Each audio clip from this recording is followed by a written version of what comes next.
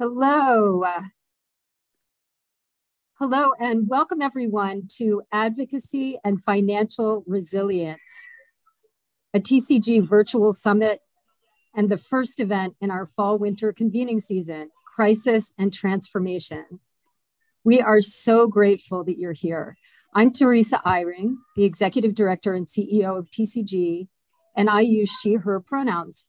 I'm zooming from the unceded lands of the Lenape, colonially known as Manhattan. For people with visual access needs, I'd like to offer a visual description. I am a white woman with shoulder-length brown hair, pink-rimmed glasses, and a black jacket, and I'm sitting in front of a wall that has some artwork and a lovely oval mirror with gold trim. As an additional access update, I wanted to let you know that our ASL interpreters unfortunately needed to cancel last minute because of a non-COVID illness.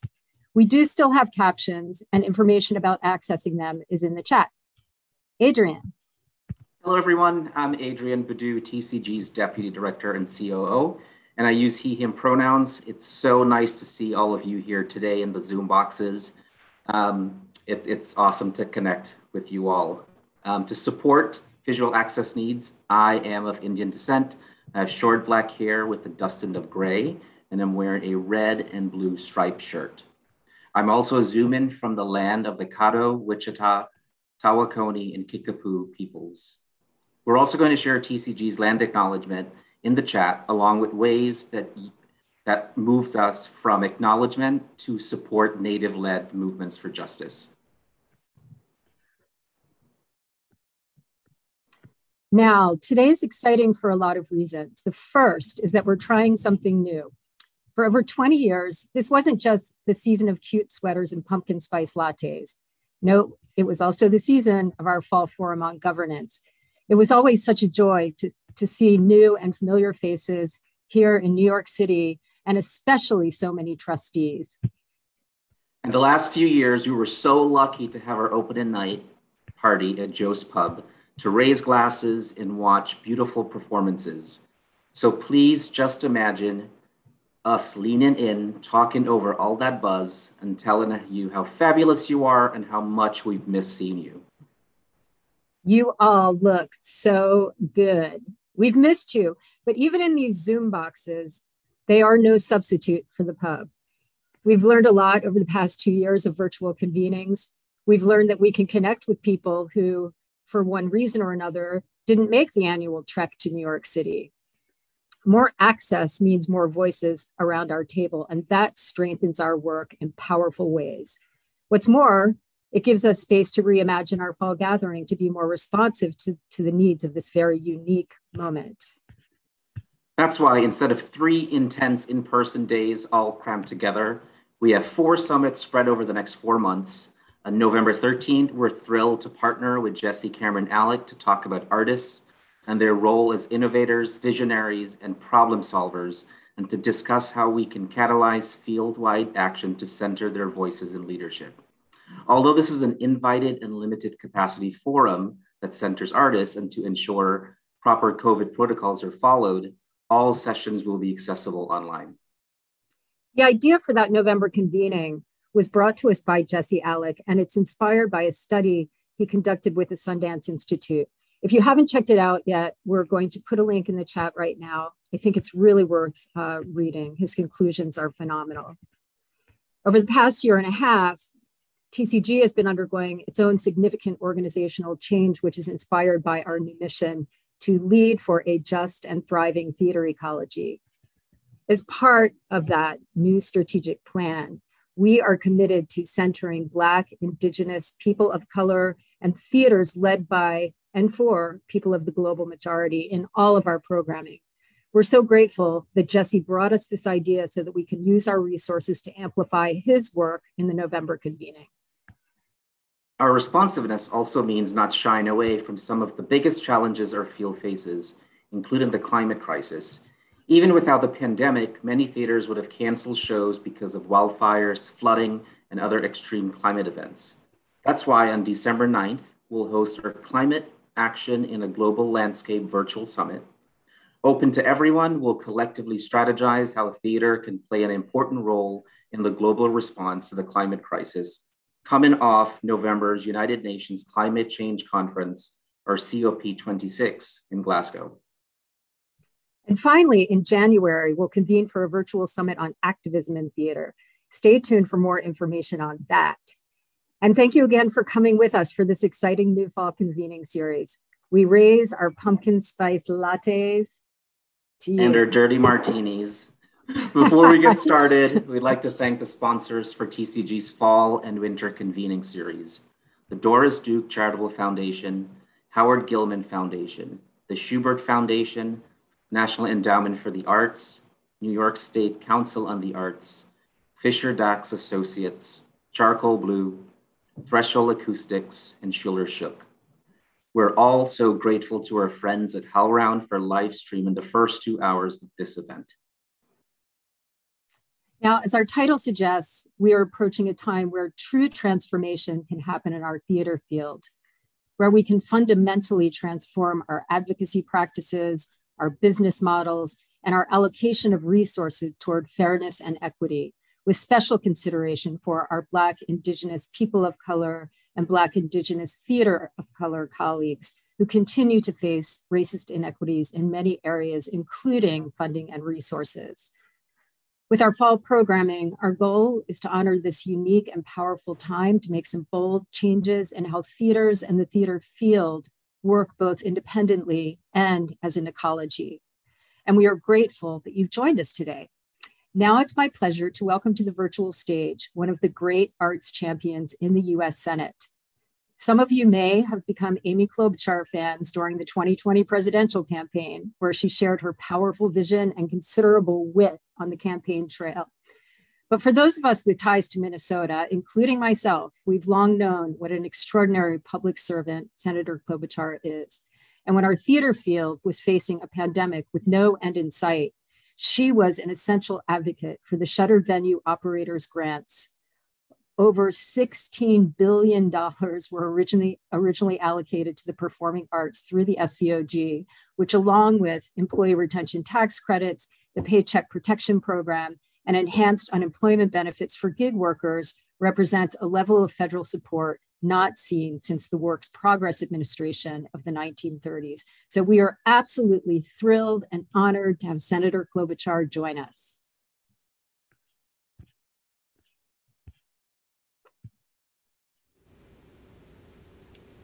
I'd like to thank Teresa for that wonderful introduction.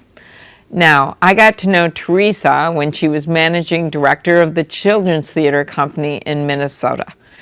And I'm grateful for your continuing leadership, Teresa, in the arts. Hello to everyone gathered for today's Theater Communications Group Conference, Advocating for Resilience. I can't think of a better noun for now. Resilience. That is a great way to start. Even in the face of a global pandemic that stopped live performance in its tracks, you never quit fighting for theaters and arts workers. But you did more than just try to survive, you grew. You looked inward and placed a new focus on the outward. The need to promote racial justice as part of your mission to lead for a just and thriving theater ecology. And today, now that we have found ways to safely host in-person performances, many of our theater venues are once again full of life. That's resilience. You were many times the first to close, and you may be the last to open, but you have fought through it. Of course, this probably wouldn't have been possible without help from so many arts advocates like yourselves who fought for funding to keep arts organizations above water. Here's my story. Early in the pandemic, on a Saturday night, I had a conversation with Dana Frank, the owner of First Avenue in Minneapolis. She was, like so many in the arts, really worried. Live performance venues were closed down. Without help, we risk losing so many places that made our town special, from big theaters like the Guthrie and Children's Theater Company to small theaters across our state like the Bemidji Community Theater and Commonweal in southern Minnesota, and all the concerts from First Avenue to country western bars, by the way, in Austin, Texas, and places in Austin, Minnesota. I knew Congress had to step in to save those places, so we came together, theater companies, concert venues, zoos, museums, to make sure they had the resources to make it through. I worked across the aisle with Senator John Cornyn, a conservative from Texas, that's why I mentioned those country western bars, to pass legislation that put aside $16 billion for the Shuttered Venues Operating Grant. That was our bill. It's the biggest funding ever in the history of America for the arts, and I hope it bodes well for things to come. That bill helped more than 12,000 venues keep their doors open. Yes, sure, it was about Broadway, but it was also about places for people that were so focused on uplifting people of color, like the Ebony Repertory Theater in Los Angeles, at Teatro Vista in Chicago, and the Ragamala Dance Company in Minneapolis.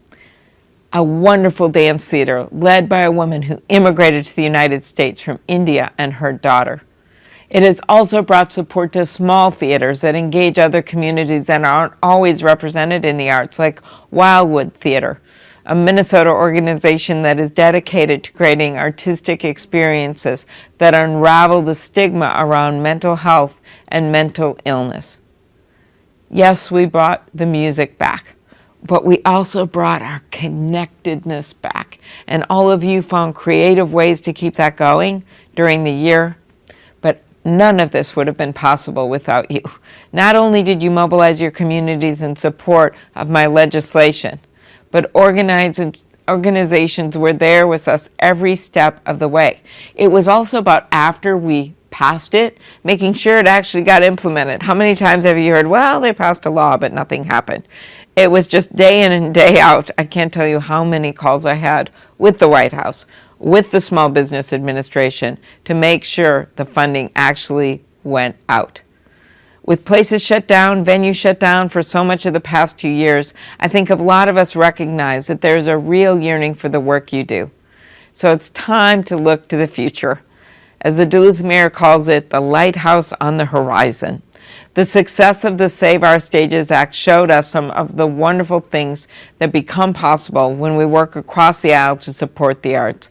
I think we have the opportunity to do more moving forward. Some of this is about making sure the National Endowment for the Arts has the funding it needs to offer support to venues across the country, and some of it is about making sure arts organizations are able to benefit from broader programs like infrastructure funding. Here's one example of something I'm working on. I know that many of you operate on a nonprofit model, meaning you aren't eligible for many of the tax credits that companies can get for investing in energy-efficient infrastructure. A lot of theaters are in older buildings. Not all of them. Okay, Guthrie, but many of you are in older buildings. Theaters shouldn't miss out on these benefits just because they're nonprofits. It makes no sense. That's why I'm leading legislation that has gotten in the bipartisan infrastructure bill with Senator Hoeven of North Dakota to give nonprofits funding to invest in energy-efficient infrastructure. They shouldn't have to choose between their mission and responding to climate change and making their buildings more energy efficient when so many of them are in old buildings. And as I said, the bill was included in the bipartisan infrastructure package that the Senate recently passed. And I think you know, I got Save Our Stages Act done. I'm going to get this done too. So keep reaching out to your elected officials. I know a lot of this is hard right now. Believe me, I'm in the middle of it. But don't give up. I'm so honored to be your partner in Washington, fighting for a resilient arts ecosystem in the United States. Got your line in there. Enjoy the rest of the conference. You deserve it. Thank you, Senator Klobuchar. Wow. Thank you for fighting for legislation that supports theaters and theater people. It is amazingly powerful to hear how a single conversation with a constituent helped to get this legislation going. I'm Nicole Salter. I'm the board chair of TCG. My pronouns are she, her, and hers. I'm on the glorious ancestral and current lands of the Lenni Lenape people. And I'm an African-American woman with long locks, a gorgeous camel-colored hat, sitting amid the environment of what we would know to be today as Harlem, catching some sunshine. But now, before I welcome our next round of speakers that I will enjoy in this wonderful, beautiful, sunshiny day, I'd like to do two things. First, Senator Klobuchar just told us about the power that we have as advocates. When I say we, I don't mean the royal we, at least not right now. I mean us, you and me, because in a minute, some professional arts advocates are going to share their expertise, and we need it. We're grateful for it. But their knowledge is nothing without a movement to back them up. And that's where we come in. So here's what we'll do. I'm going to ask you what your superpower is when it comes to arts advocacy. And you're going to put that in the chat. So when I say superpower, I don't mean flying or super strength. Although if that's your thing, you know, welcome. We're glad you're here. I mean superpower, like I'm bold in asking for what I need. That's a superpower. Or when I speak from my heart, I change people's minds. Another superpower. Or I'm like a wizard with memes. That's great. We need advocacy memes. We need all of it to get this field the support it deserves. So whatever superpower you can offer to this arts advocacy moment, I'd like you to put that in the chat right now. I'll tell you one of mine. My superpower is storytelling. Now that you're adding your superpowers to the chat, I'm going to do one more thing before we get started. Fans of the MCU know that one superhero is good, but a league of them is a whole lot better. And that's where TCG comes in. You see the segue I'm making here? It's TCG that helps bring us together to fight for and win the largest federal investment in the arts in generations.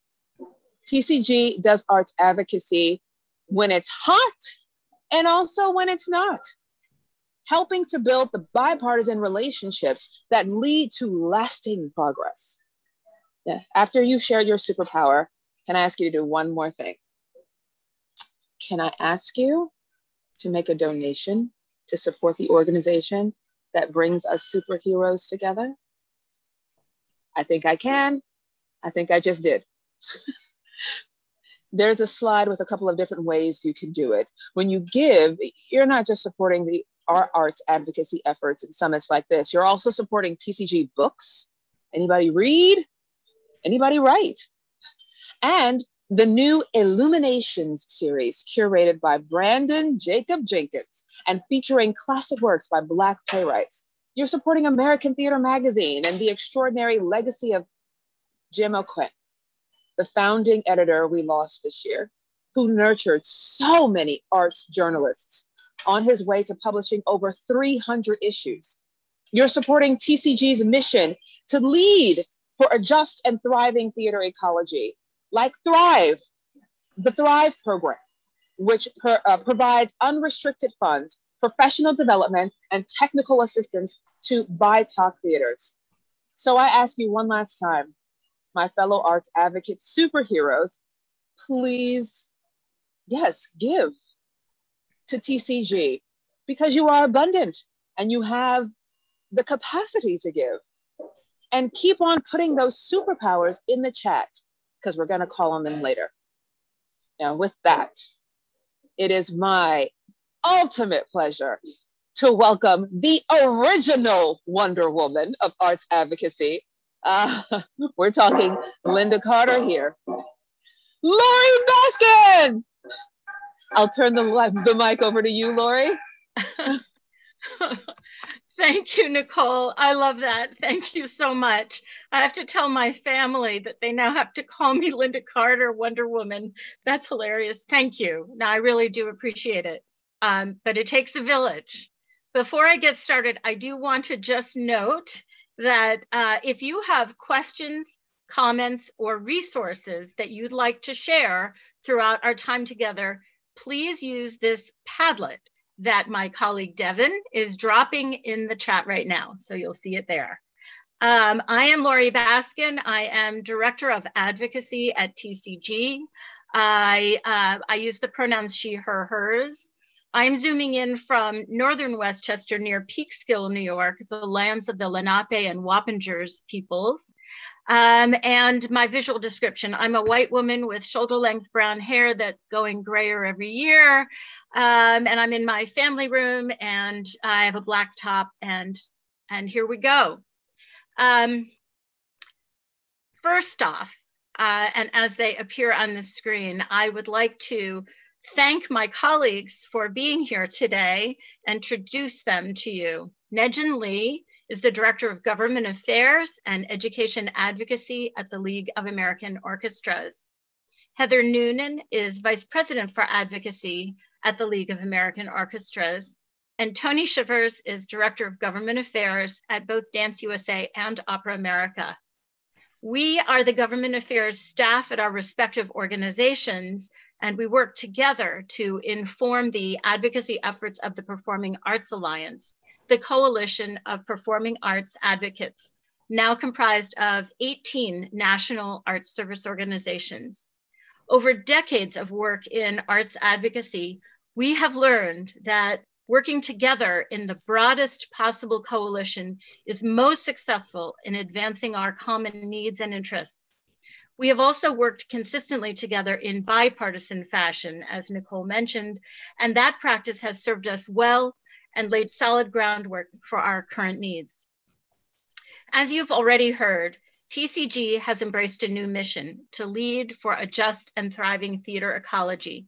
And as we move to align all of our programs with this new mission, in advocacy, we are working to center the leadership and needs of BIPOC communities in our advocacy issues and activities.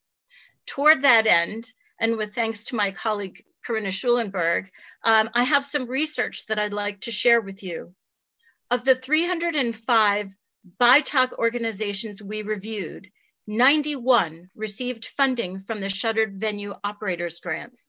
The total amount received by BIPOCs was over $15 million, with an average amount received of $172,000 and a median of $118,000. 52 BIPOCs received PPP funding, with a total award amount of almost $4 million and an average amount of $43,000 and a median of $78,000. Considering just these two sources of federal funding together, nearly $20 million in federal relief went to BIPOCs.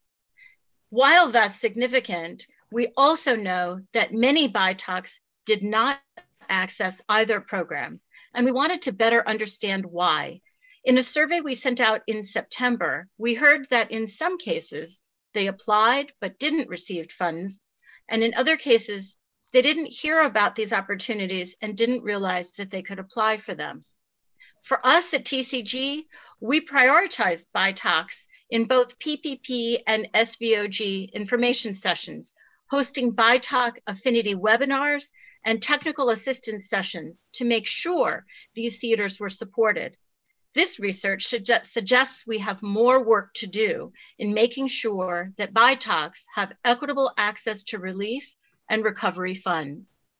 Later in our breakout sessions, we'll have an opportunity to take collective accountability to ensure that future relief funds flow equitably and don't further the systemic racism that our BIPOC colleagues face. Now, I'd like to share the microphone with my colleagues. One at a time, we're going to move through some various policy issues that we're working on and describe the advocacy opportunities that we see moving forward. I'm going to start with Tony Shivers from Dance USA and Opera America, who's going to talk about NEA appropriations and some other stuff. Over to you, Tony. Thank you, Lori. I appreciate the opportunity. Good afternoon and good morning to you all. My name, again, is Tony Shivers. I am the Director of Government Affairs for Dance USA and Opera America. These are national service organizations that represent the professional dance community and the opera community respectfully before the US Congress and the executive branch. I'm also on the board of the national board of the National PTA, which is a national network of parent-teacher organizations whose mission is to make every child's potential a reality by engaging and empowering families and communities to advocate for all children. The pronouns that I use are he and him. I like to describe myself as an African-American, Native American male with Black and silver wired glasses. I have short hair, very short hair with a beard. I am wearing a blue and purple striped shirt with a purple striped tie and a blue sweater. I am blessed to live on the ancestral lands of the Manahoic in Herndon, Virginia, which is 25 miles west of Washington, D.C.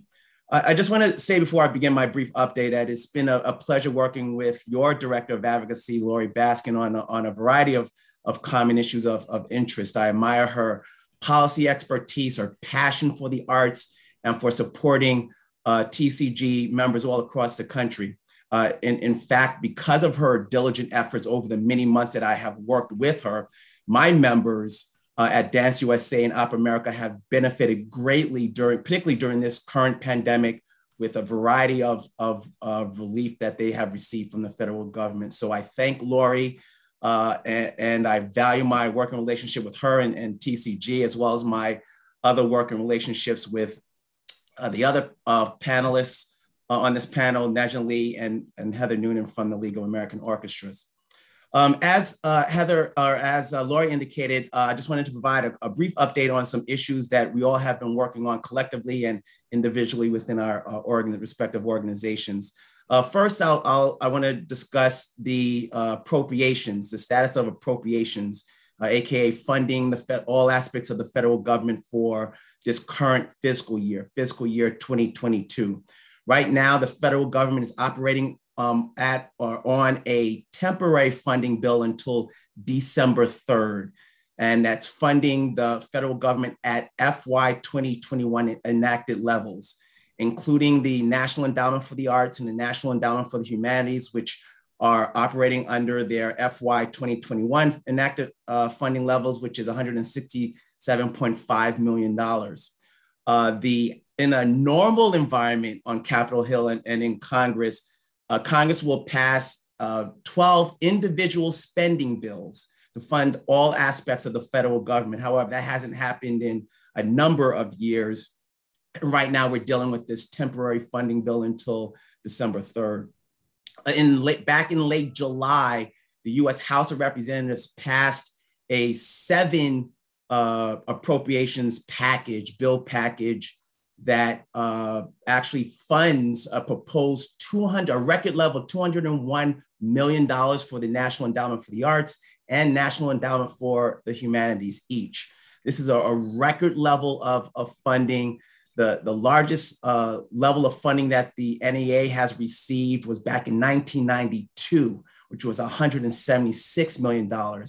And so we are appreciative of that this record level proposed amount of funding is being considered, has been passed by the House. It was kickstarted by the current administration as far as their budget.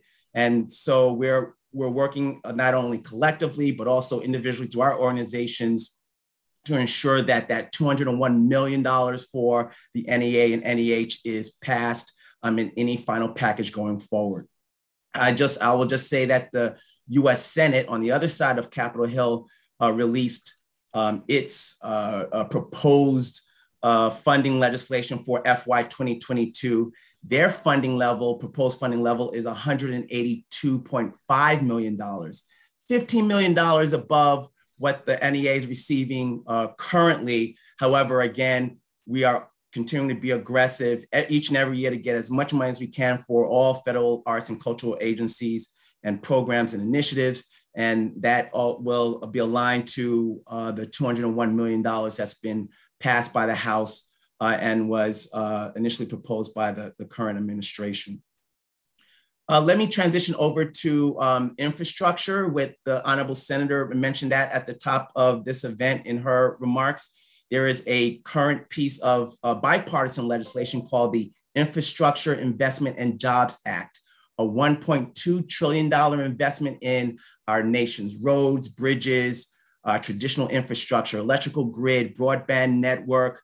It also includes an amendment by Representative Teresa Fernandez from New Mexico that includes arts and entertainment as an industry to be included in potential $10 billion in industry partnership grants that's being implemented, or that would be implemented by the U.S. Department of Labor. And so this is a huge win at this point in time for the arts and cultural sector. And as we will get into later on today, we'll be being very aggressive in order to try to pass this piece of legislation, which could be voted on as early as today. Reconciliation, I'm sure you all are consuming a lot of news at this point in time of what's going on with reconciliation, specifically a proposed economic relief package that is being heavily pushed by the Biden-Harris administration that is aligned to their Build Back Better agenda. There is, as of this morning, the administration actually released a $1.75 trillion framework. Just a framework, not any legislation or legislative text to be considered, but a framework to really guide negotiations and to kickstart the legislative drafting process. And this is, again, aligned to the current administration's agenda and priorities. It covers a whole host of issues, including climate change, investing in our nation's families by the way of tax credits, investing in our nation's educational system, expanding and targeting benefits under a variety of benefit programs, including Medicare and Medicaid, as well as looking at investing in our local communities. This is a huge piece of legislation that could potentially not only support the overall arts and cultural sector, support the creative economy, but also individual creative workers and their families. We are collectively, and again, working through our individual organizations, will be looking at this framework, looking at the legislative text to be eventually drafted and considered by Congress. And I'm sure that your Director of Advocacy, Lori Baskin, will keep you all engaged and provide additional opportunities where you can lean in with your voices and engage with your federal elected officials so they'll know how this piece of legislation, this economic recovery package, could potentially benefit not only your organizations, but your local arts communities, as well as your overall communities going forward. I just want to end with just a reminder of what's going on at the NEA, the National Endowment for the Arts. Just a reminder that the current administration has notified its intent to nominate chairs for the NEA and the NEH. For the NEH, it's Shelley Lowe, and for the NEA, it's Dr. Maria Rosario Jackson. There is, at this point in time, no clear schedule as to when they will be confirmed by the United States Senate. But this is a good opportunity for the NEA and the NEH to be on the forefront as far as the Congress knowing what's going on with the NEA, how are they best supporting state arts agencies and arts, direct arts organizations on the ground. And we'll look forward to working with these potential chairs as they're getting confirmed by the Senate and they settle into their roles at their respective agencies. And then one reminder about upcoming decisions from the NEA. If you all remember, the NEA has received $135 million in emergency funding from the American Rescue Plan. This was this major pandemic relief package that was passed in March. The $135 million, the NEA is using that monies to distribute monies to local arts agencies, to subgrant to various stakeholders, art stakeholders within their respective communities and throughout their respective states, as well as direct grants to arts-related organizations. There was a two-part application process, if you will. They are making decisions on these American Rescue Plan grants in December, this coming December. And then in January, organizations will be able to start expending their funds from these grants. And so as further developments and decisions are coming out, your Director of Advocacy, Lori Baskin, will keep you all posted as to next steps. So thank you for the opportunity, Lori. I really appreciate it. And let me kick it to my awesome colleague, Nejin Lee with the League of American Orchestras, who will talk about international artistry issues. Great, thank you. I have a lot to squeeze into 3 minutes, so I hope you don't mind if I jump straight in. So basically with the visa policy, which is what I'll specifically be focusing on, I'm going to boil this down to the problems and then the advocacy and ongoing opportunity. So the problems are basically coming down to the fact that the petition process to engage international guest artists to come to the US has always been doable, but tricky, even before COVID. And the main reasons for that are inconsistency, unreliability, and cost. And the inconsistency and unreliability are mostly due to uneven training at US citizenship and immigration services. What's usually causing this is that there are adjudicators, the people who are reviewing petitions, that sometimes have overly strict interpretations of the regulations. So when you're applying for either an O or a P, which are the classifications for temporary guest artists, there are standards that you're supposed to meet. But it is often the case that someone might receive a request for more information that can throw a serious wrench into the planning timeline. Most often, these are requests to show how either the petitioning organization, which may or may not be the employer, or the artist has a sufficiently distinguished reputation. That is a somewhat subjective standard. So you can see why there are all sorts of reasons that can especially disadvantage petitioners or artists that are a little bit early or mid-career, perhaps haven't won competitions that have a lot of name recognition, or maybe haven't received press in things like the New York Times or other internationally recognized sources. So this can present some serious challenges. And obviously, if someone gets a denial, that presents a whole other slew of problems of having to reschedule or find a substitute artist on potentially a very short timeline. The cost, there are any number of costs that go into the base process for filing. You have the petition itself and then the labor organization. But one major concern that we have is that the premium processing service, which is what a lot of petitioners have to avail themselves of if they're looking at maybe just a month out, that is going to cost an extra $2,500. And that's on top of everything else just to expedite.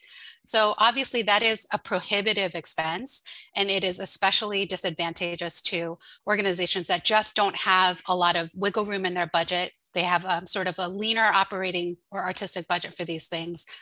Having to add an extra $2,500 per petition can really make a big difference in the number of international guest artists that they can engage.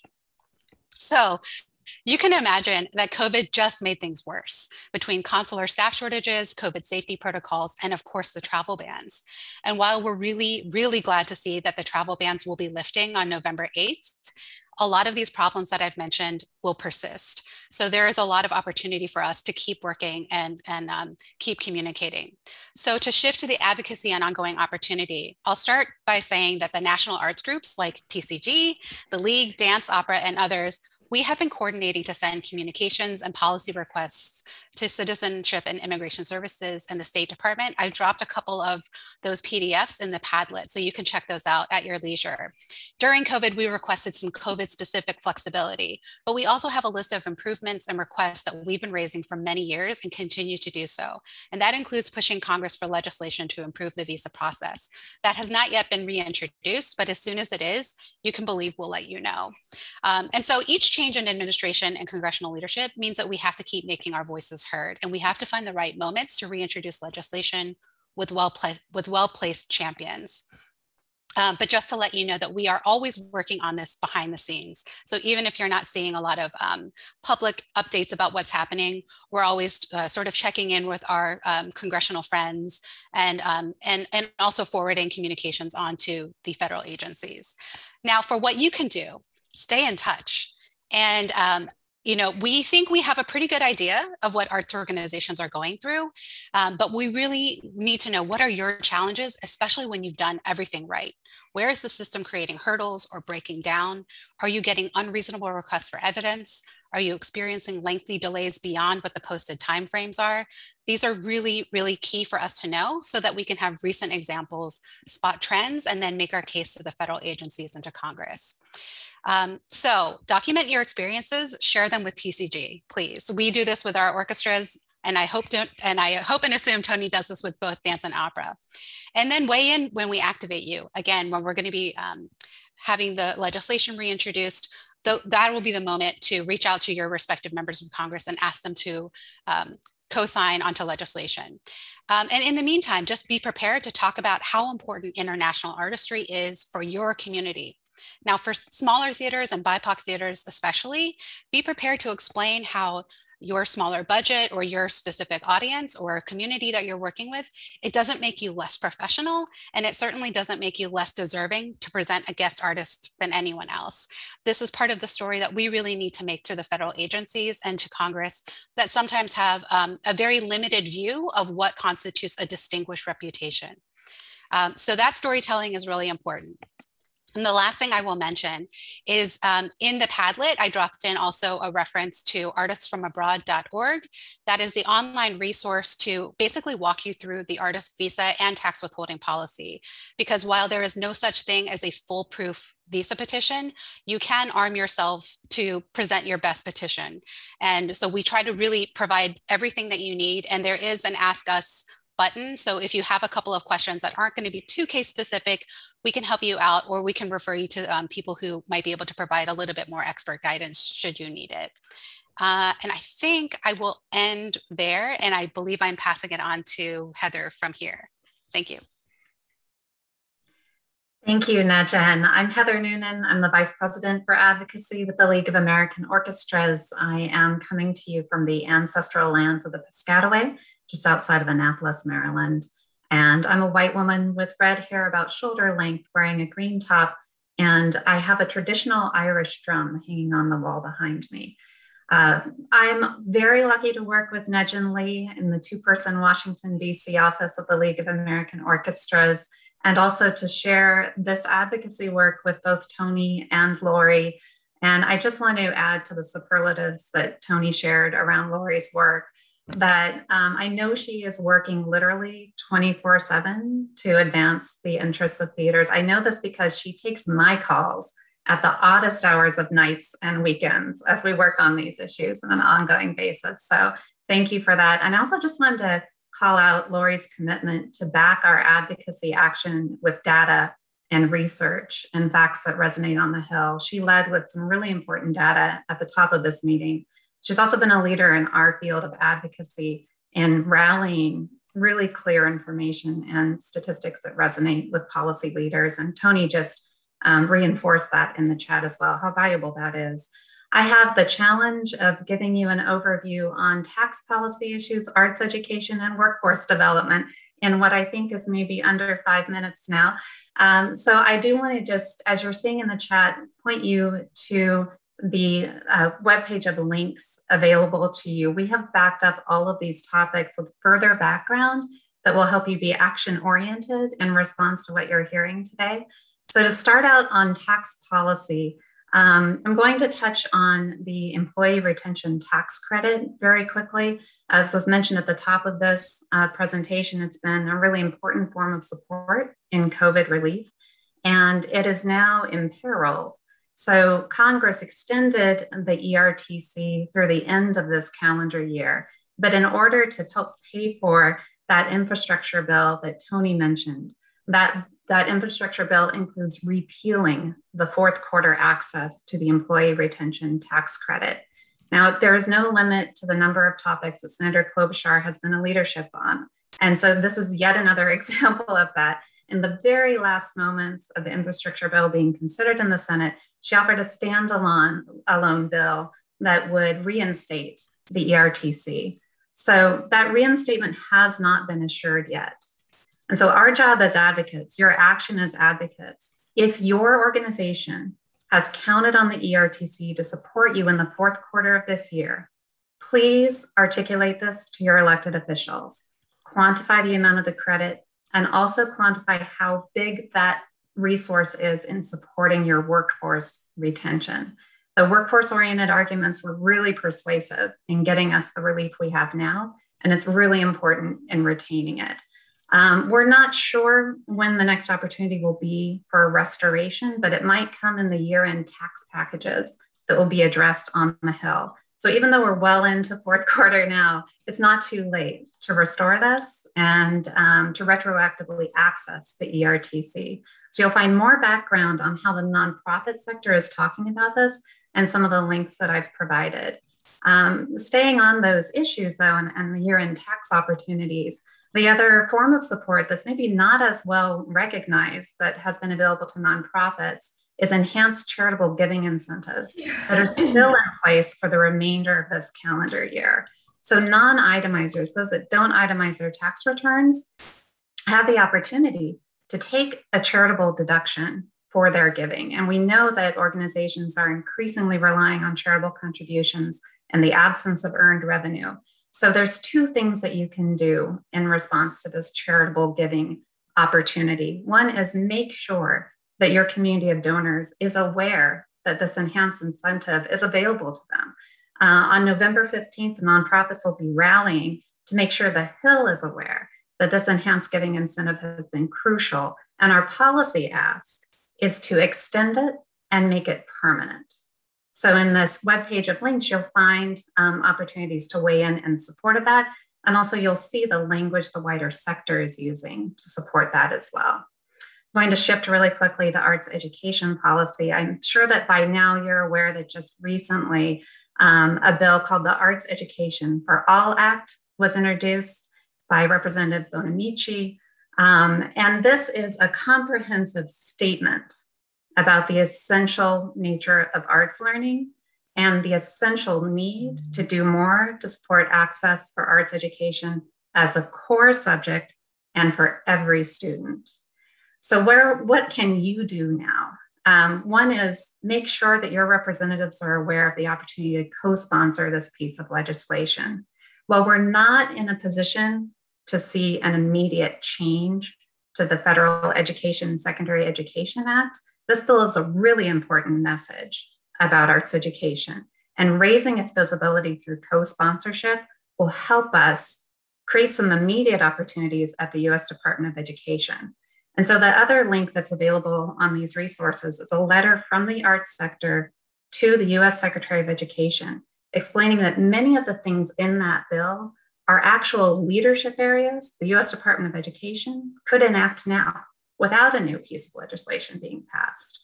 So I encourage you to look at that letter, lift it up, make it visible with members of Congress, and urge for co-sponsorship of this bill.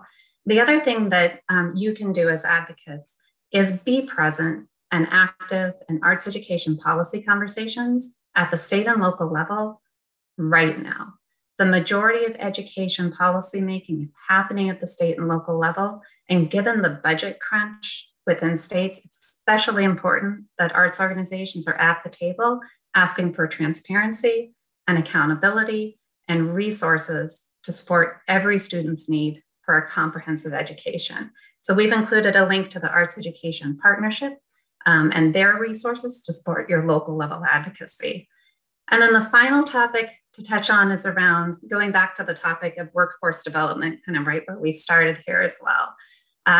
Through the infrastructure package and through other broader rewriting of major federal pieces of labor legislation, there's a real opportunity to carve out a clearer space around the arts role in workforce development. And so there's a bill that's been introduced recently. Hopefully you've heard about it already. And this would essentially open up opportunities at the Department of Labor to call out programs in the arts and workforce development as kind of demonstration projects. The creative, the Sarah Bill, as it's being called, has also been referenced as a way of getting back to the idea of a WPA type scale of investment in the arts. And it gets the door open to that through some grant programs that would lift up examples of the arts and workforce development. It would be about $300 million in funding. Again, this is an opportunity to ask folks to co-sponsor the legislation, but I think the importance behind it is to give the arts a clearer footprint in spaces at the Department of Labor, where larger programs around workforce development are being enacted. So I point that out to you. And again, you can find more information by linking to the legislation, encouraging co-sponsorship. And the final piece of action on this is to stay tuned. There are going to be 2 more legislative packages finalized and introduced. One's called the CREATE Act, one's called the PLACE Act, that also open up other opportunities to support the arts through various federal agencies, including further programs around workforce development, tax incentives for individual artists. And I know Lori will be making you aware of these bills just as soon as they're finally introduced. So those are my quick summaries. Again, loads of links to look at to find more background. And with that, I'll hand it back over to you, Lori. I hope you can all see what amazing colleagues I have. Thank you, Tony, Nejin, and Heather. Thank you for that wealth of information. I am really blessed with this team. It's really a wonderful team, and I'm very grateful for your work always and your partnership, but also for being here today. I'm going to round us out with a few words about our favorite shuttered venue operator grants. As you all know, the SVOG program, originally known as Save Our Stages, provides an unprecedented level of support to the arts and entertainment sector. A total of $16.25 billion is available through this program. We all know and understand that the rollout has had some hiccups. It's a big program and it had to roll out quickly, so it's understandable. We also know that various stages of the program are still underway and being rolled out. We're not going to take time here today to go into the nitty-gritty of navigating the program, but we just want to note how incredibly important this funding package has been to the field. It's been a lifesaver for many. And we also know the fact that this funding was secured has given the arts sector more standing and visibility in Congress. It has set a precedent for us to be able to talk about our sector in a different way and the value of arts organizations to their communities, both as gathering places and as economic hubs. On the advocacy front, there is an effort to extend the time frame for both incurring and expending eligible expenses, so stay tuned. We'll let you know if that passes. In addition, there may be funds left over after the initial and supplemental awards and reconsiderations and appeals have been decided. Our supporters on Capitol Hill have assured us that they have worked to protect any remaining funds from being diverted to other federal needs. We would like to outline some important uses of any remaining funds. Most of our thoughts about how those funds might be spent would require legislative action. So we have compiled a list of priorities that we are sharing with supporters on Capitol Hill. Our first one is to ask SBA to reopen the application portal, again, for smaller organizations and particularly BIPOC, BITOC, Black, Indigenous, theaters of color, and of course, across the performing arts sector. In our world, we say BITOCs, that didn't have capacity to apply the first time around. And this time to offer a deeper technical assistance opportunity and more streamlined application process. Another is to better respond to the needs of seasonal organizations. Another idea is to lower the percent eligibility threshold to access the supplemental award, to possibly increase the percent of the supplemental award, and last, to allow SVOG funds to pay off economic injury disaster loans, EIDL loans. That's what I have for you on the ongoing advocacy around SVOG, so please stay tuned. Aside from SVOG, of course, the only other item I'd want to mention is that nonprofit energy efficiency bill that Senator Klobuchar mentioned earlier in her remarks, and that she was successful in adding it to the infrastructure bill. The funding for this pilot program is $50 million, and we'll be keeping an eye on it as another terrific opportunity for the field. What a wide array of opportunities in the federal landscape for arts organizations.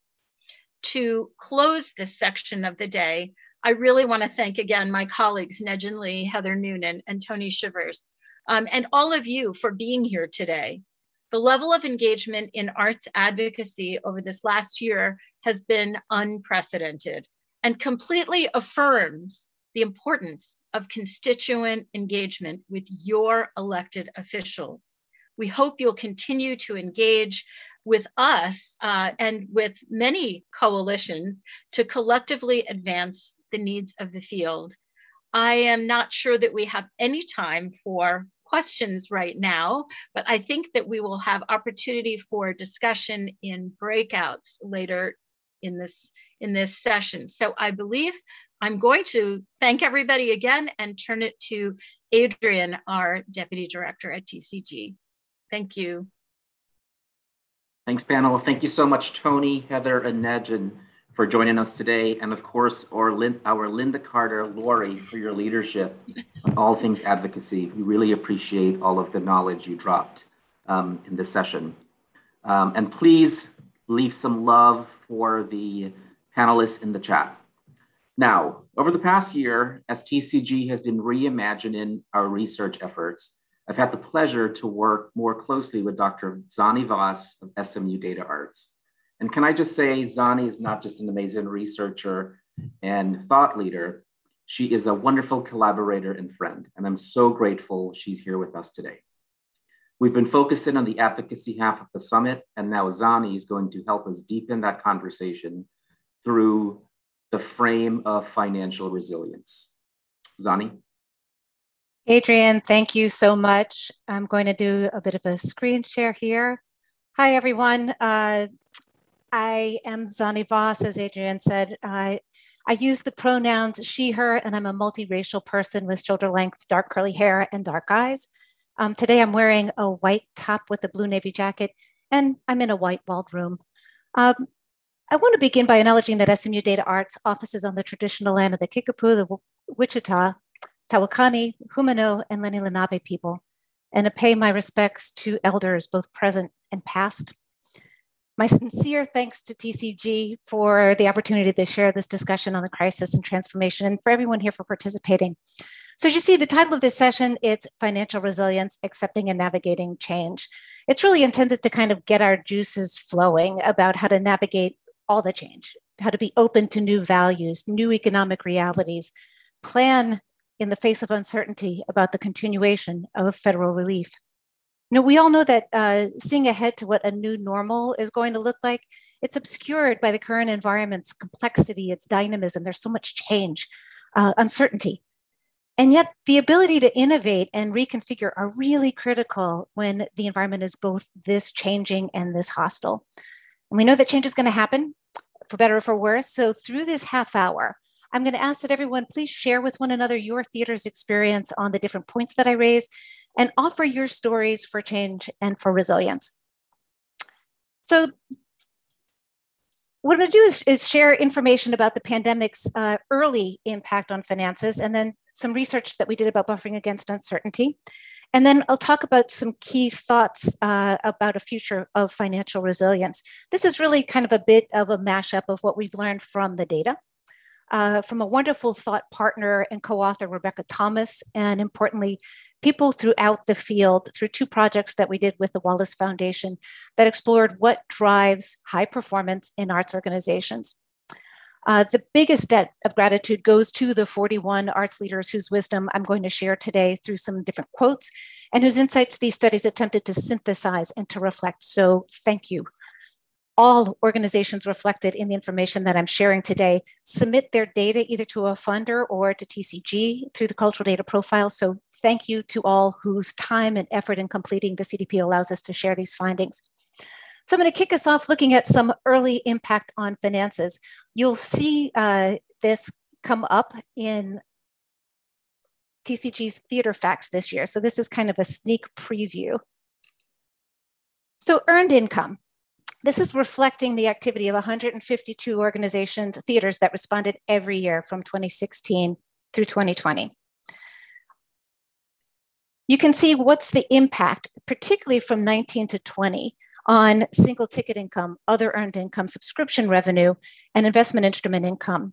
I want to point out that the time frame that we're looking at here for 2020 went from October 1st of 2019 for fiscal year close through September 30 of 2020.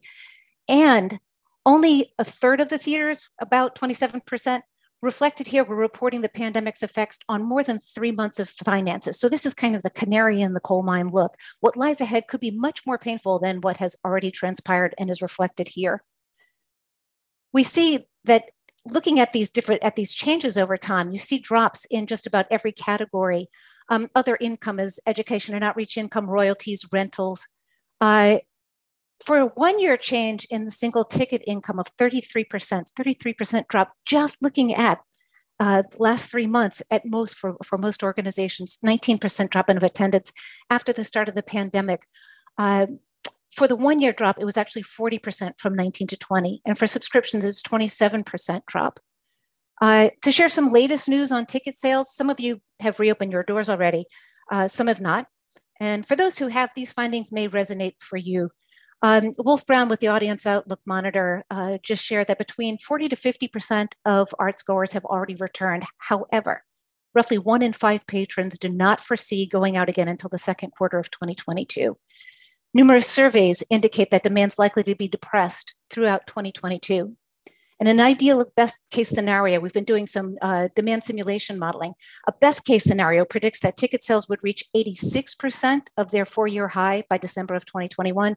Worst case realistic scenario with COVID rates from September puts that figure at only 56% of ticket sales.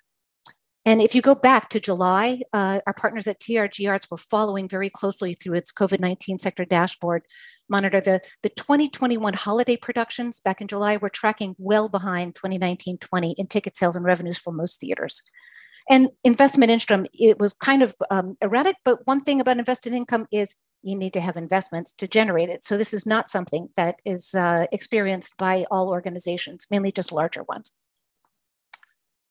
When it came to contributions, the arts lost ground. This is just data coming from Giving USA's 2021 report saying that, even though charitable giving in the United States in 2020 broke records, it totaled over $471 billion.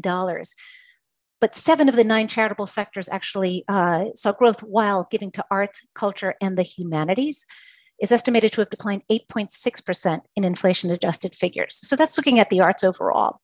If we kind of zoom back to just looking at these theaters, we see a different story. These theaters seem to have experienced a different reality, at least in the early months of the pandemic.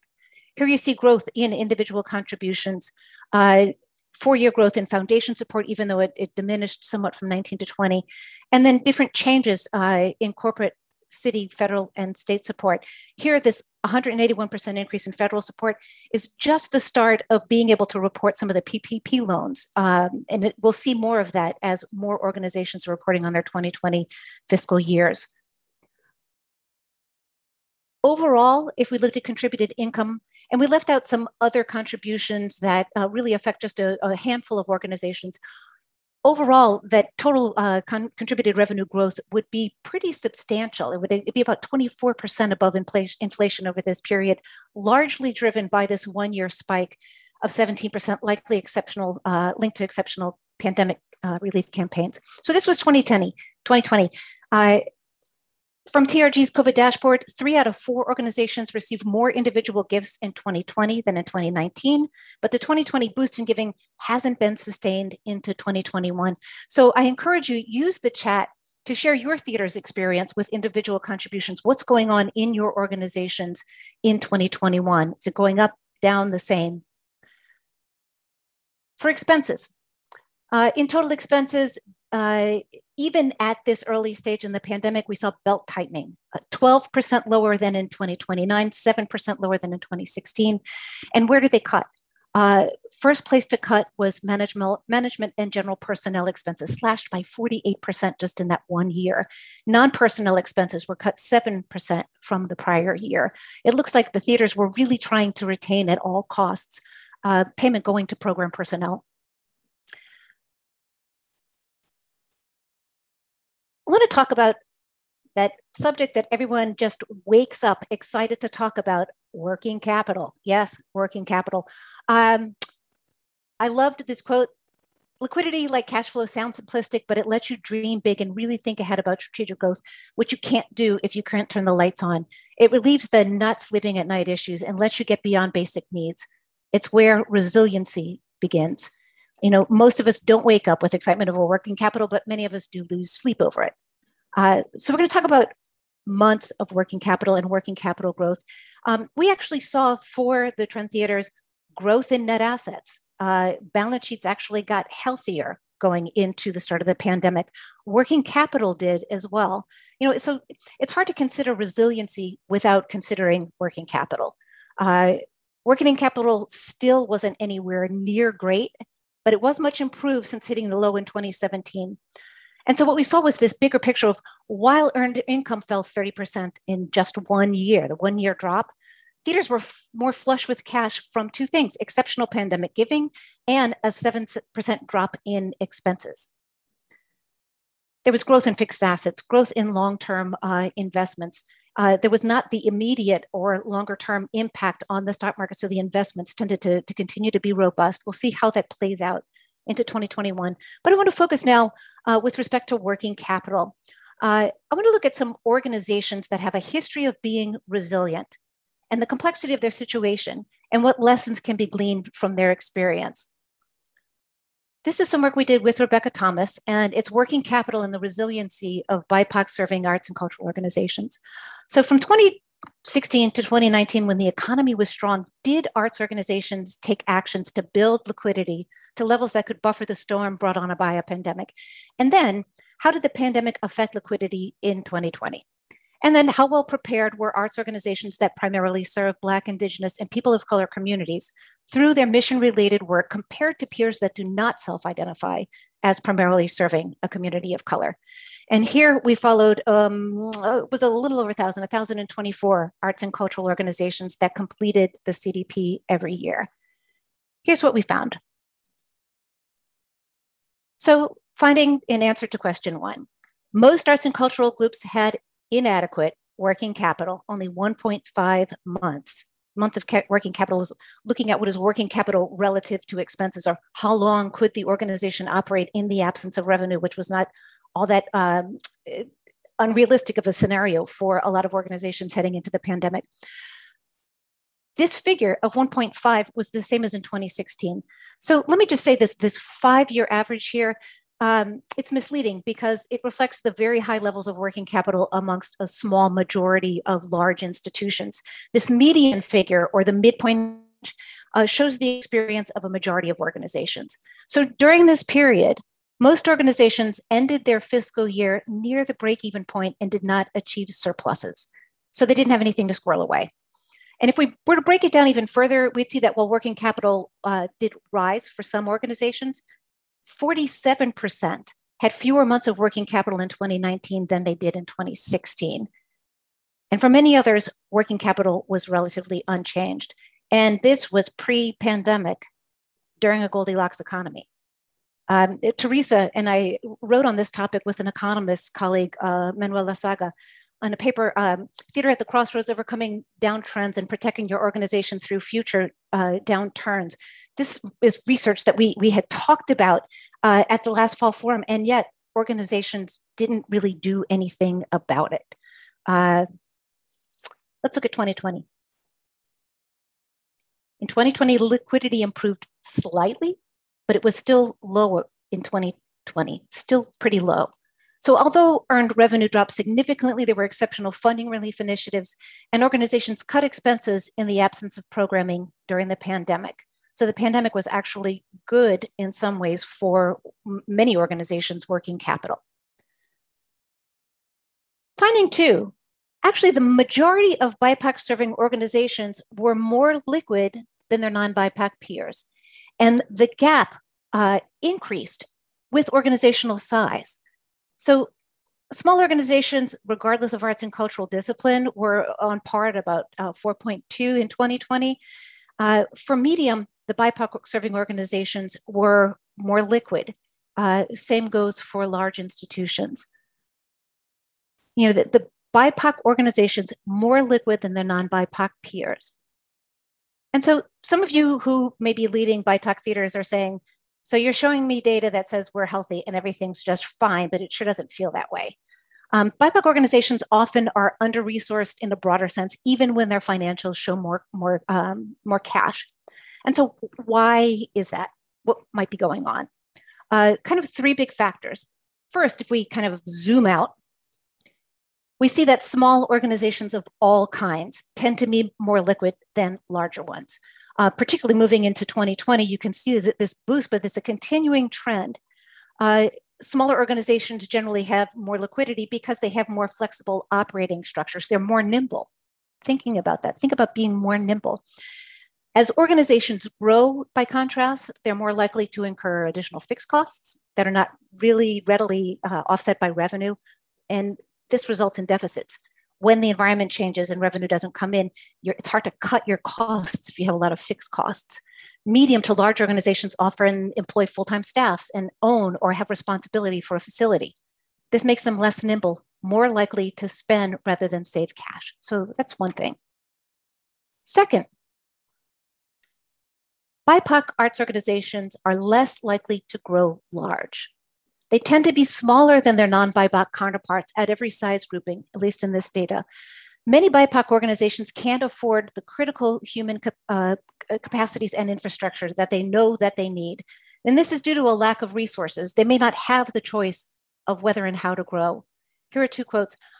Eurocentric organizations get buildings and resources. Organizations of color don't. All of the models that come to us and say growth is good and build your staff, that isn't sustainable when you can't offer compensation commensurate with larger Eurocentric organization leaders. It gets you into a cycle where you eliminate infrastructure in order to telescope everything down to the art. You know, interviews that we conducted really brought to light the challenges faced by these organizations that deserve attention. So commonly identified external hurdles that these organizations face, we know and talk about them a lot these days, but it's important to name them, and that's racism, gentrification, and lack of access to funding, which some arts leaders of BIPOC organizations articulated. You know, they see this as elements of white supremacy culture. You know, interviewees noted that when organizations of color seek to grow and they serve through their mission-related work low-income communities, their ability to expand is inhibited by a participant base that just simply doesn't have the financial means itself to generate substantial earned revenue and these individual contributions. And yet, at the same time that they don't have the individual donor base, they face lack of access to corporate and foundation funding at levels equitable to those provided to their peers that do not primarily serve communities of color. And additionally, BIPOC organizations frequently don't have equitable access to cash when they need it. So they have no choice but to be self-dependent. They don't have the same access to bank loans, lines of credit, banking relationships. This was a real issue during access to the PPP loans. This is due to policies and practices that reflect structural racism in society. And as Lori mentioned, even with the shuttered venue operating grants, the funding didn't flow to all BIPOC organizations who could have benefited from it, despite TCG's best efforts to get the word out. Furthermore, unpaid or underpaid staff and artists don't show up in financials. So when these hidden but real costs don't get counted, organizations can get penalized even further. They may not qualify for funding because they don't meet funder size thresholds. So when organizations of color operate in communities with greater means, they are able to attract financial resources to fuel growth. However, according to many of those whom we interviewed, they too are constrained by comparatively low compensation levels. That doesn't show up in the financials as it should in terms of reflecting the real cost of their operations. At a recent gathering of BITOC organizations with TCG, some comments emerged. One participant remarked, the framing of our abundance and discipline is coming on the back of not paying us enough. And so funding for artistic creation is given by budget size. No theater of color has a budget over 3 million. Until we reach 5 million, we don't get access to the new work development support. So there's an inherent bias against providing organizations like us support. And yet, despite inequitable access to revenue and capital, these BIPOC serving groups have a really strong track record of living within their means. The data tell us that BIPOC groups can handle higher levels of funding. From 2016 to 2020, the average BIPOC organization demonstrated an increasing trend of surpluses, whether measured as total unrestricted surplus or operating surplus before depreciation. This actually contradicts any historical perception or racial bias that BIPOC serving organizations are more of a funding risk. It just isn't true. Or perhaps they can't manage their finances as well as larger non-BIPOC counterparts, and that's why they remain small. It simply isn't true. We do revenue action plan that precedes every project. Each one has to cover its costs. We have a template we honor. Our board has been really diligent about working capital. We've had a quasi-endowment. Before I got here, it was required to put a certain amount in that account every year. We haven't had to use it during the pandemic, but we can access it if we need to. So kind of in summary, the BIPOC organizations receive less of the revenue pie. So they're more likely to stay small, which means that they can take decisive action to contain costs and build some savings. Growth is not a universal ambition, and the ability to remain nimble is really great news. However, exclusion from equitable access to revenue and capital means that many of these BIPOC serving organizations that want to grow are denied agency. So the adequate liquidity that's needed for resilience often comes at the expense of adequate investment in infrastructure and critical human resources. Many organizations have made great sacrifices to live within their means. Sweat equity, volunteer and underpaid labor, donated space are all made to work until they don't. With limited access to cash and funders, the resiliency of these organizations largely depends on their self-reliance and their deep community ties. I want to transition and talk for a moment about some bright spots. As our findings revealed, resiliency doesn't necessarily mean that you're where you want to be or that there aren't real challenges that inhibit your ability to realize your dreams. But resilience allows you to settle in for the long game. Let's consider starting a path to resilience in a positive place with bright spots. Good things are happening that we often don't acknowledge. I love this quote. This is from Blake Anthony Johnson with Chicago Sinfonietto. The reason why our financial models look different goes down to the mission statement. Chicago Sinfonietto champions diversity, equity, and inclusion through creating community through bold symphonic experiences. The clarity in mission cuts through quite a bit of noise. COVID opened up an opportunity to make changes in infrastructure. What can we do now that will set us up post-COVID? There's a space for us to clean. 80% of arts leaders, people who are leading BIPOC organizations, speaking to them 6 months into the pandemic, they said that they were financially solid despite the pandemic. And there's a quote that I really love from The Way Out by Peter Coleman, a terrific book that talks about the way out of polarization. It says, after a sufficient reset, the next order of business is to locate what is already working. This practice is based on research finding that change-resistant problems are often most responsive to positive deviance or to bright spots. So let's think about those bright spots. A future of financial resilience. So think for your own organizations. At its very, very core, what is the source of your strength? What do you do that is most meaningful and relevant to your community? I loved Nicole's notion of superpowers. What's your superpower? What is your organization's superpower? What value do you provide and to whom? All of the research really drives down from 41 different participants with whom we spoke. This came across clear over and over again. The path to financial resilience begins with relevance. You can't get to financial resilience without a compelling sense of relevance. We identified organizations that were high performers on numerous financial and operating metrics. This is what they said they needed to get really right to be successful. And then lean into that relevance with high quality programming. You know, that's the alchemy between these two things. You don't get to financial resilience without it, no matter how much discipline you have.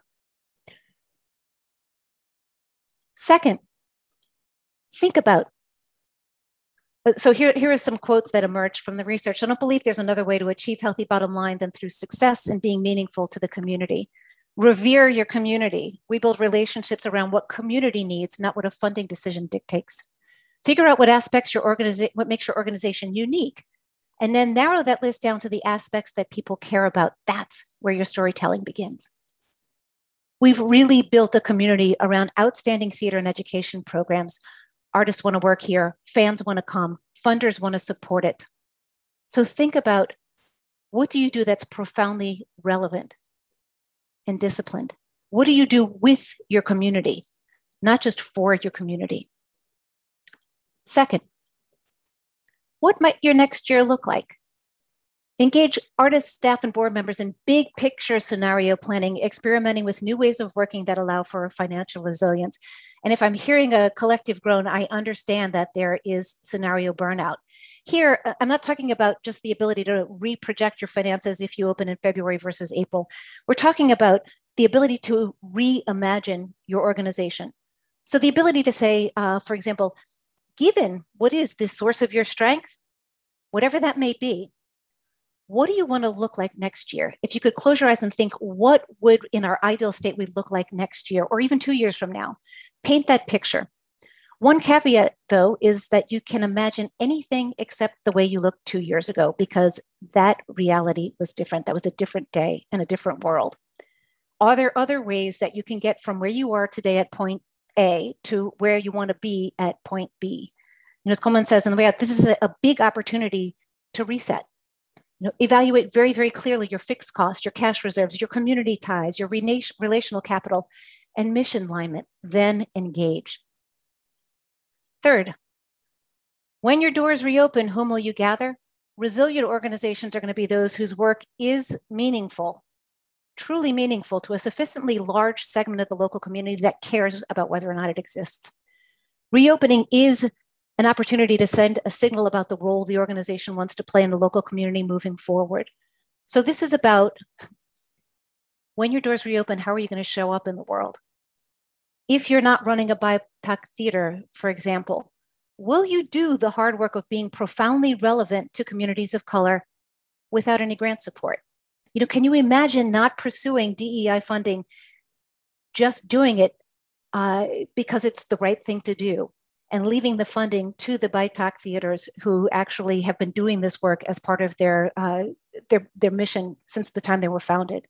Now, this is related to the question of, what is your source of your strength? How do you leverage your strengths?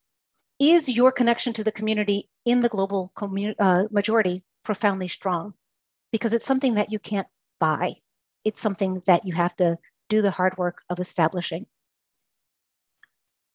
Fourth, how will you manage your revenue proposition to confront the new reality? And the first question that I raise here is, question for yourself, if growth is good has been your organization's mantra, reconsider it as an ambition. You know, think about, what is your organization's right size in this new reality? You know, do ground up based on what we do that is most relevant. Think about, what is your right size? You know, this growth is good mantra has gotten a lot of organizations into a lot of trouble. Think instead about, how do you share? You know, success can be measured in a lot of other ways than simply, did we increase our resources over time? You know, we ask, again, these are quotes from the research, what does healthy growth look like for us? It looks like deeper relationships and community ownership in our spaces rather than new facilities or more money. We've got a wonderful niche. We're seen as the go-to place for a diverse span of immigrant performing arts across the area. Long-term funders understand and support our place in the city's artscape. So if growth means needing to charge higher ticket prices and provide all the best seats to your subscribers who donate, do you really need to grow? Second, think about, how much cash do you need before earned revenue returns? If you've not opened up again, you know, really calculate, how much money you're going to need before you start earning revenue, and adjust the timeline of your recovery plans given your access to funds. Don't let the enthusiasm about reopening dictate when you reopen. Do so very methodically, very responsibly. Third, start setting savings goals. And I know you're thinking, how on earth are we going to save right now? We're just trying to survive. If you're in that working capital situation where you are more flush than you expect it to be, think about how is that going to last your organization moving forward? So, assemble your board of trustees and discuss realistic savings goals. Prioritize rebuilding, retaining cash to cover several months of operations, possibly at a reduced size. For example, if your goal is 3 months of working capital, then budget for a surplus equal to 1 month's expenses for each of the coming 3 years.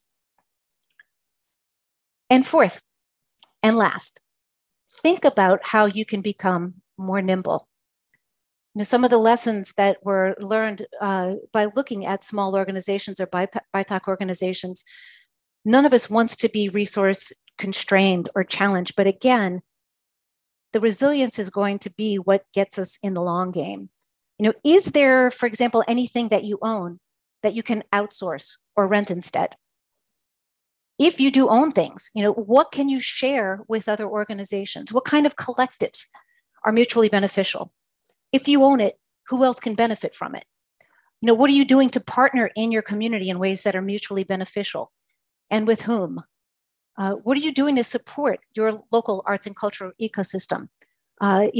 Every organization within an ecosystem is important. So think about not just your own survival and resilience, but how are you helping to support the resilience of your local ecosystem, whatever that may take. And with that, I'm going to simply share that this is kind of how we put data to work. Again, thank you to all who continuously provide data. We try to provide evidence-based insights that drive decision-making. And for anyone who would like to contact me, you have here my email address. I'm more than happy to share this information with you more broadly. And with that, Adrienne, I'm going to turn it back over to you.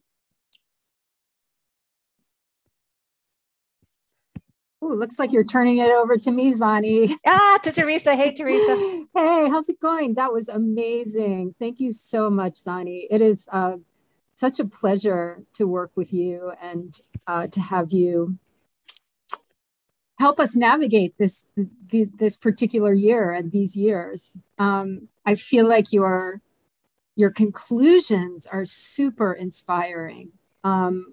Those 5 main points are exactly the kinds of things that we need to be thinking about. And I'm reflecting on, as you mentioned, the last fall forum. At that time, we thought that we were helping people get prepared for the possibility of a recession. We had no idea at the time that we had a pandemic coming. So we're in a really different place right now. And the great information that we got from our advocacy experts about what a different place the arts are in terms of the potential of federal support going forward. We just have so much opportunity, and going back to the way things were is not the goal, because we know that there were a lot of issues and absence of resilience within our field. Teresa, thank you for the long-term TCG partnership. You guys are a fabulous partner. And I do remember at that fall forum, at one point we said, okay, and who within this crowd has a plan B? And not a single hand went up. And so I just strongly encourage everyone, do not let that happen again. Always have a plan B. And on that note, thank you. We're going to take a 10-minute stretch break. And then we're going to come back and take all the great information we've heard this morning and put it into action. So grab an energizing snack and a drink, move your body, and we'll see you back here in 10 minutes.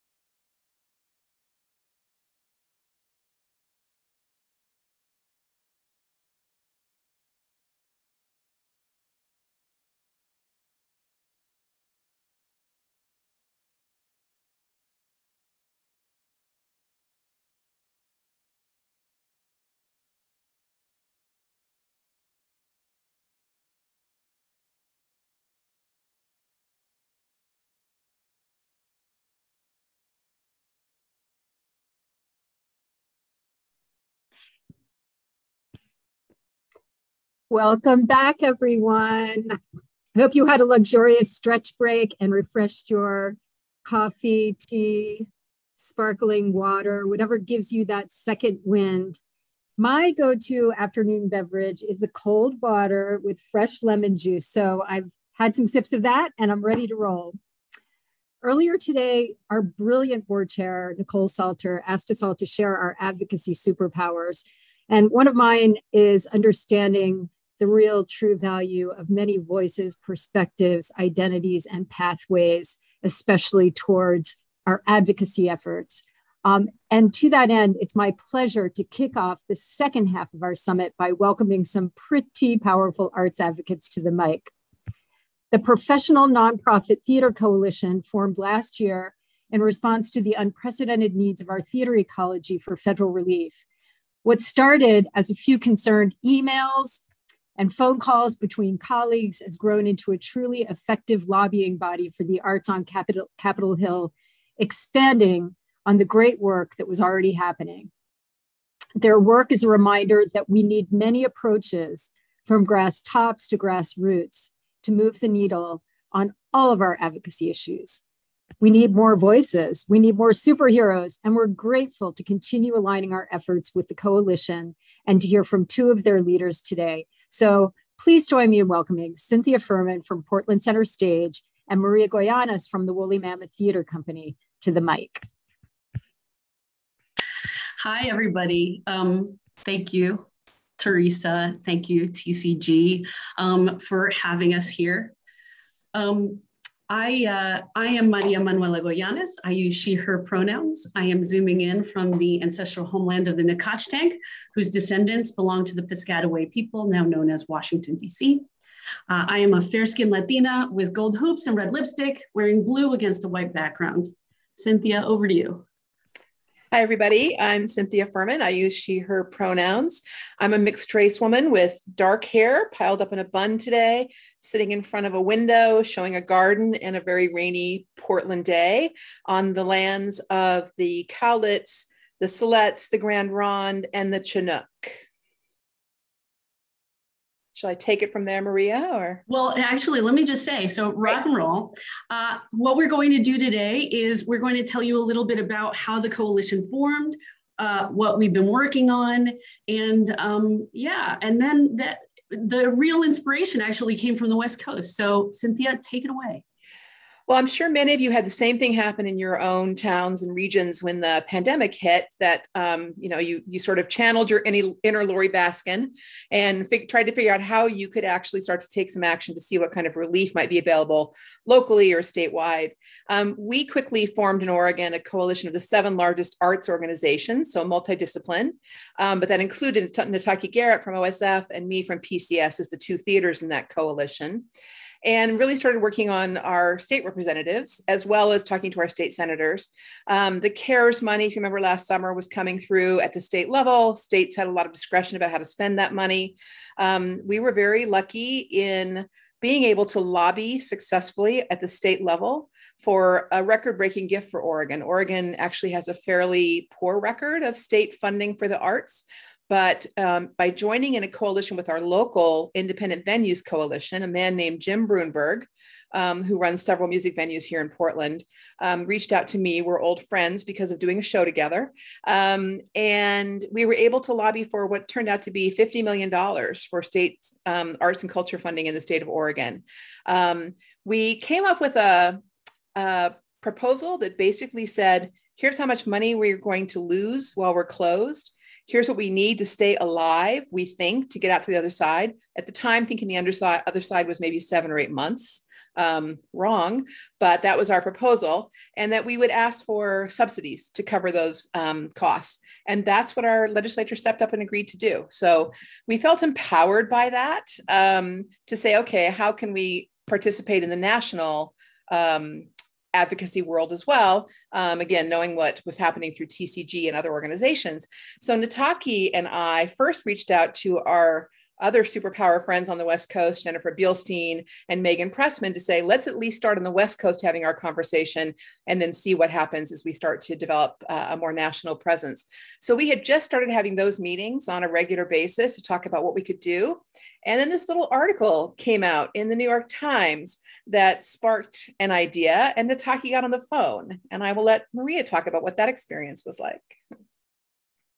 Yeah, so I got a phone call from Nataki Garrett, who was like, have you seen this article in the New York Times? Which basically it came out right after London gave, Boris Johnson gave some sort of bailout to the theaters there. And the article basically said, well, if the theaters can be bailed out in London by Boris Johnson, why can't something like that happen here? Why can't Nataki Garrett and Lin-Manuel Miranda and Audra McDonald and Oscar Eustis, and I think I was name checked in there too, which is why I think I got the call.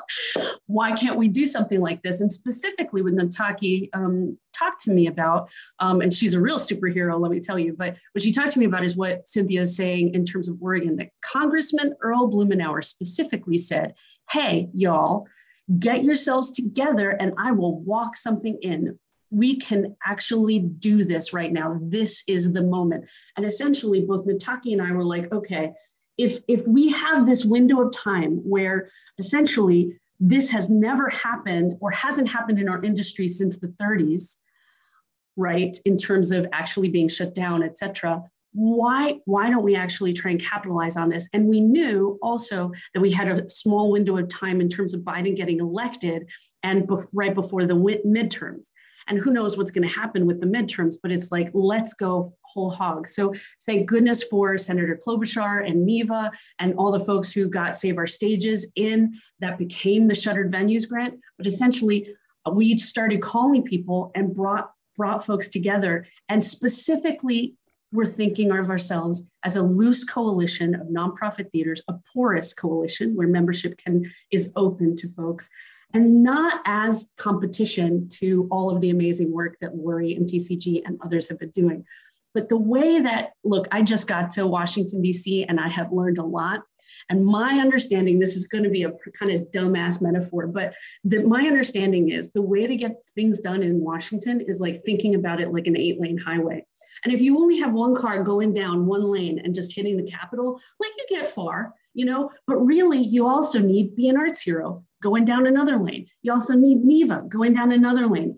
And what happened was this moment, also given that we weren't producing at the same scale that we had been used to, these artistic directors and managing directors of theaters around the country were like, we need to get involved. We need to get more involved. Let's actually try and get, maybe expand that 8-lane highway to a 9th lane and a 10th lane and an 11th lane to try and move through. So we did. We brought folks together. We started meeting with people in Washington and other places. We got some funding from some various places, including actually, we do ask for some membership, but only if folks can pay for it.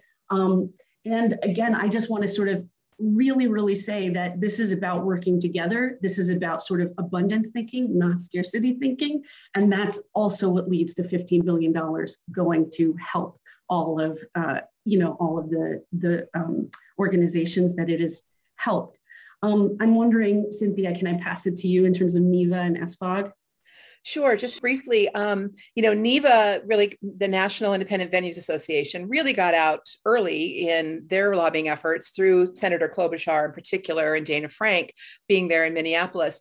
And because we had partnered with them in the Oregon chapter with Jim Brunberg, he's been instrumental. He's on the board of NEVA, and he got David Schmitz and I included in the SOS stakeholders group that was meeting all throughout last summer and fall. So we got representation for our coalition pretty early on into the SOS group, which helped us really participate in the conversations and work with people like Heather and Tony and others from the other coalitions and Lori. So it was a really rich time to understand that participating on a broad coalition, that coalition had, Disney theatricals in it, independent movie venues, agents, a really interesting spectrum of 20 or so people at the table every week in the SOS world, really listening to each other's concerns, understanding we had very different business models, but there was a way we could coalesce around the need because of the nature of our our work with such a shared nature. So that's been a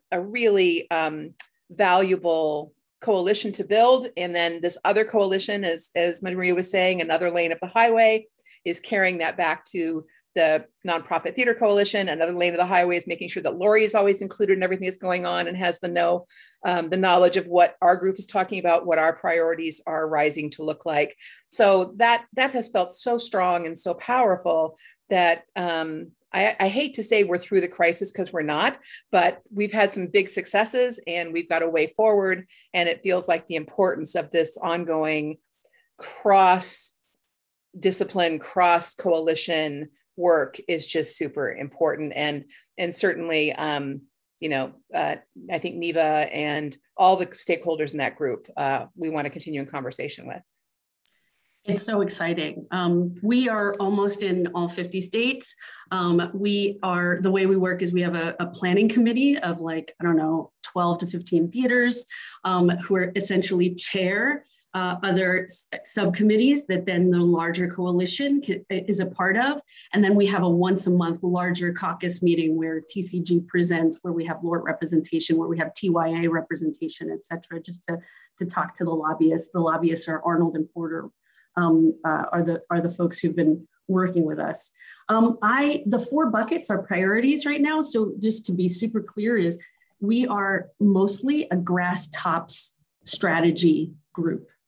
So this is about federal funding, federal relief to go to our different constituents and actually talk to their representation. And then having the lobbyist also do that. And obviously Lori's doing that and others are doing that too. We could mobilize grassroots, but we haven't done so yet, specifically because we are really federal. It's about federal relief. That is the focus that we have. And the 4 priorities that we outlined for this year have been infrastructure, have been artists and employment, arts education, and workforce development. And Cynthia, can you tell us a little bit about what the workforce development subcommittee is up to? Because that's a great microcosm of all the other committees. Sure. As one example of what the subcommittees work on, Arnold and Porter they bring us great ideas and proposals of things we could look at that could be most meaningful for the field. And then we kind of drill down on those. And there is a federal apprenticeship program that by and large, the arts field has not participated in. And so we wanted to explore what opportunities there might be for theaters in that apprenticeship program, obviously mostly in terms of could it lead to funding, but is there a benefit of being in that program? And we did form a group, a subcommittee that is currently going through the process of meeting with the Department of Labor, who were very enthusiastic, by the way. It was so interesting to go into a meeting with these 3 folks from the Department of Labor who just were dying to talk to us about joining this program. And then we're going through a sort of beta testing process, because as applying for any federal program, you can imagine there's lots of hoops to jump through, and it's not built specifically for our industry. So we're trying to sort of figure out what that pathway looks like and what going through that process could mean in terms of making future funding available for us. So that's our big priority right now. It's super exciting. I think that we actually got through all of it.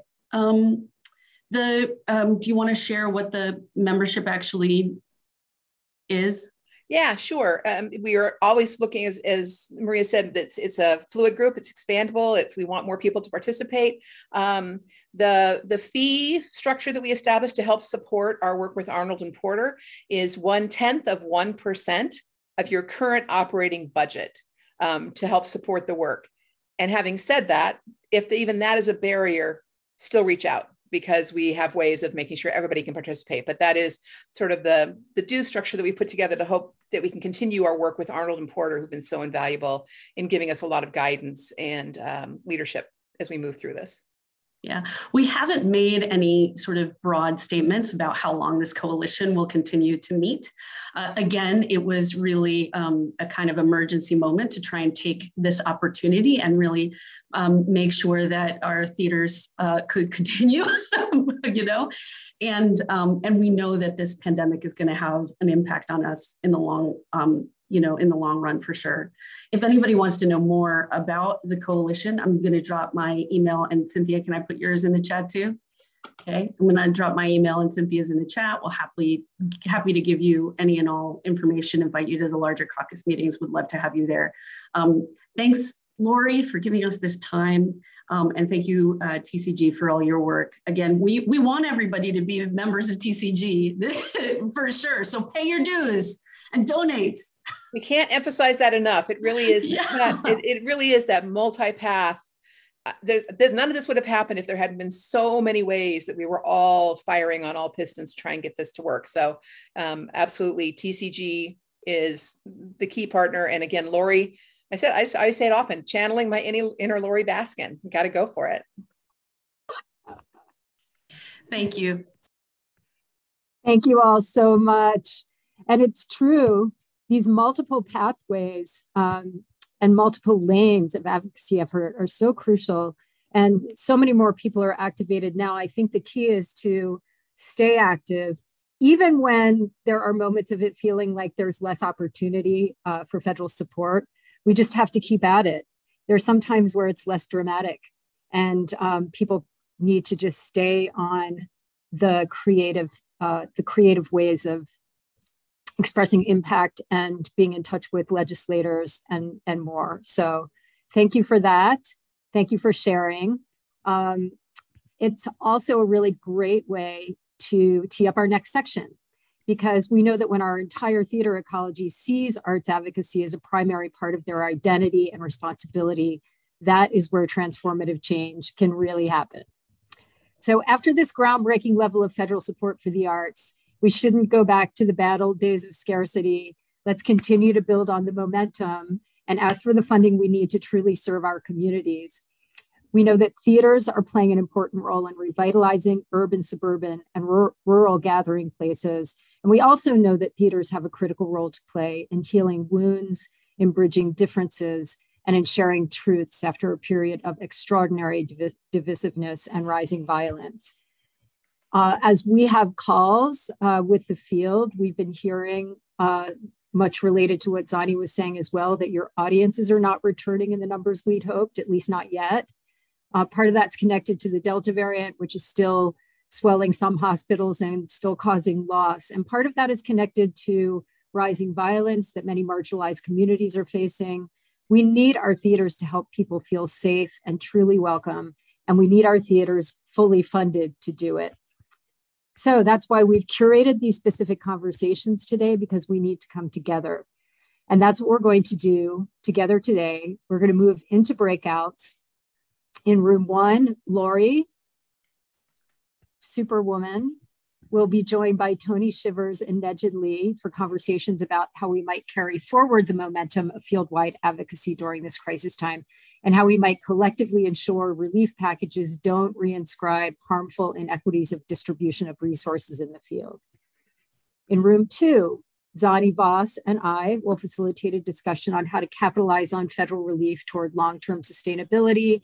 How might more theaters learn from the financial modeling practices that some theaters, including BITOC, may have been doing for years, and in general to respond and discuss the conclusions that Zani shared with us in her presentation. And here to help me introduce room 3, it is my pleasure to welcome the amazing Elena Chang to the screen.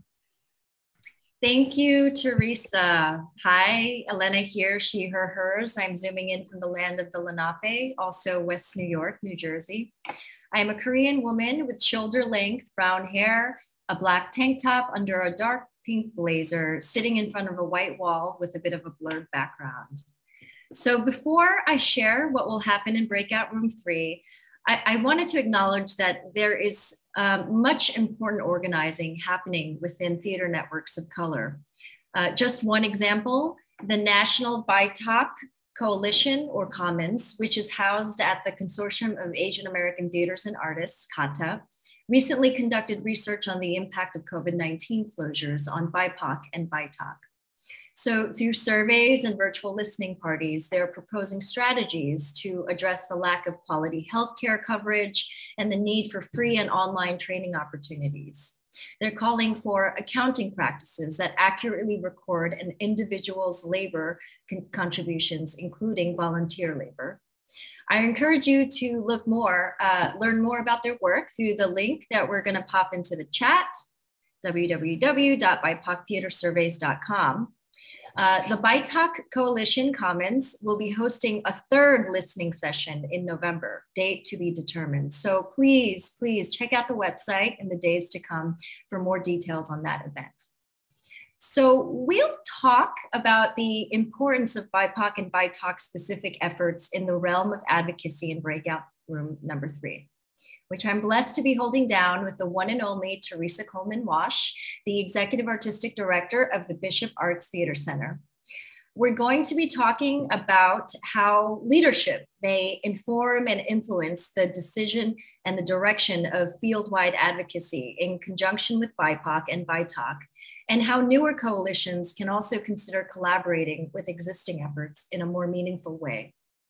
Now, you might be thinking, okay, Elena, I want to be in all 3 groups at the same time. And I hear you, but we are encouraging everyone today to participate in the smaller breakouts, drawing parallels to these important conversations and themes. We're going to break you into 3 equally sized groups. Please stay in the group we assign you. While each of these rooms has a different frame, all of these conversations are interconnected, and we need you and your advocacy superpowers to show up in your room. Also, if note-taking and reporting out just happen to be your superpower, please volunteer for that, because we will have a report out section at the end, so we can hear all the good things happening in the other rooms. We'll only have about 35 minutes for the breakout rooms, and we will send you countdown reminders and a heads up when it's time to return to the full meeting. So this is where we say goodbye to our friends watching on HowlRound, and hello to our breakout room teams. Anne, can you take us there? I guess we'll just see you on the break.